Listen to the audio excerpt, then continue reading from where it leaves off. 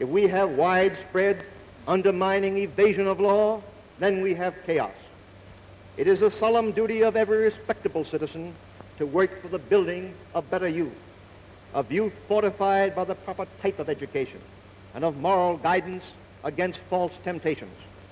It is a duty of... Let us really visualize this gigantic army of 3,500,000 criminals. I am tonight in one of the largest cities of the United States. If the law-abiding citizens of this city should be suddenly removed, and in their place there should be substituted an army of forgers, thieves, rapists, kidnappers, plunderers, bank robbers, and murderers, it would only equal the crime population of America. That is crime.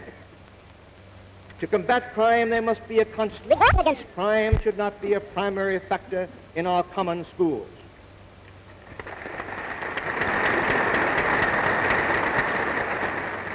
It should be listed as even more important than reading and writing and arithmetic.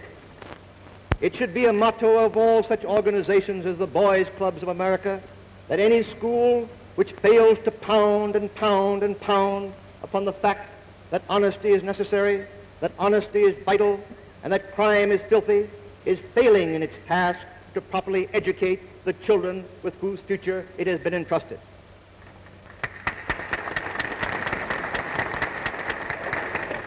There is no magic to the formula of crime prevention.